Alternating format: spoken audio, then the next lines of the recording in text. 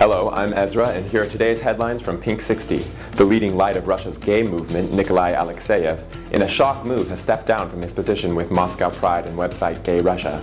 He didn't give a reason for his departure, but it is reported to be due to personal lifestyle changes. In a surprising U-turn on his previous position, the Prime Minister of Zimbabwe has said gay rights should be protected under a new constitution currently being drafted. He said that gay rights were a human right that should be respected.